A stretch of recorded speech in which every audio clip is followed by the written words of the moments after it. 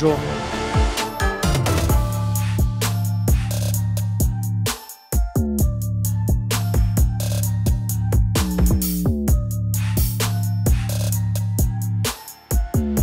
I consider myself the best fighter in the world, best pound-for-pound fighter in the world. Henry Cejudo, man, he's trying to claim himself as the best combat athlete of the world. He wanted to call me out for my last fight, so I want to put his foot in his mouth, you know? Show him where the money's at. I'll drop down to 25, snatch that belt up. I'll defend both of them. Great challenge as what card to fight on. I mean, man, it's always what opportunity comes. You know, I don't mind. I don't have to headline the card. I don't really care about that. It's more about just getting out there and performing. I like to travel the world and train. Like I don't mind fighting Japan, wherever. It's just I just want to perform. You know, I like to get out there, put a smile on my face. She might even be France. You know, who knows? But just get out and have fun.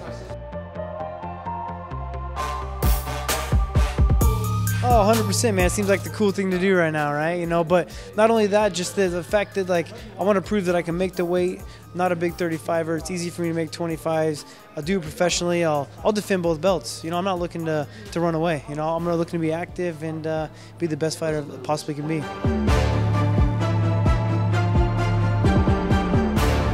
It does, man. It does help. You know, you want to hate the guy at first, you know, for being how brash he is, but he's backed it up and he's brought a lot of attention, which is great for the sport, right? You know, but ultimately, I want to remind everyone this is a sport. You know, like the people that should be on top are the ones that are the best at the sport, not the best at talking trash. You know, but it's been great attention. I love it. You know, he's been a great thing for our sport, and you know, everyone can learn a little bit.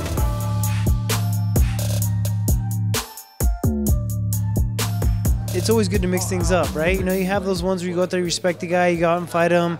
The last 2 years have been a little bit different for me, you know, having to deal with all this stuff. And I've learned to kind of like it. You know, I always avoided it for the longest time, but I felt like I thrived off it, you know? Like, he wanted to accuse me all this bullshit and kind of really get in my face and did nothing but feed my hunger to train even harder, you know, make me even a better athlete. Oh, man. I never plan that far ahead. I always look at the next fight ahead of me, you know, like never plan on retiring, never plan on anything. It's always just like, who's next?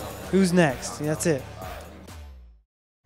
Tu es connecté sur Monde.